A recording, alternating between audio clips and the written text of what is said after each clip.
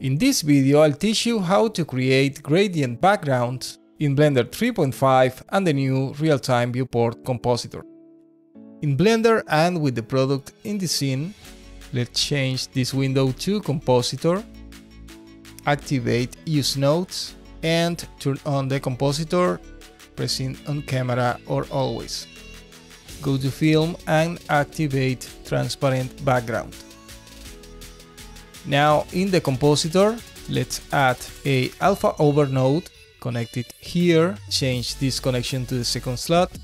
Now we have a solid background, but in this video we're going to create a gradient background.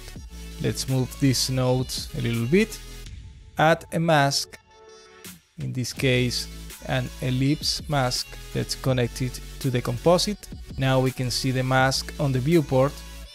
Let's change the width and the height of the mask.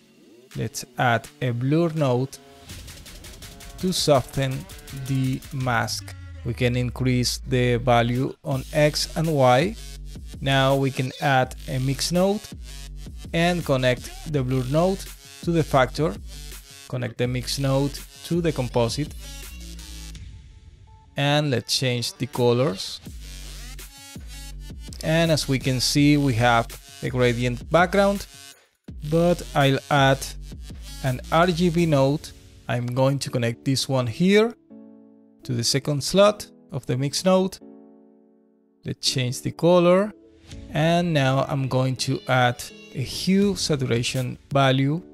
We need to connect the blur node to the hue saturation value and this one to this one. I'll change the value to 0.1 and we can increase the saturation. Let's make some changes to the color and maybe to the mask. Something like that.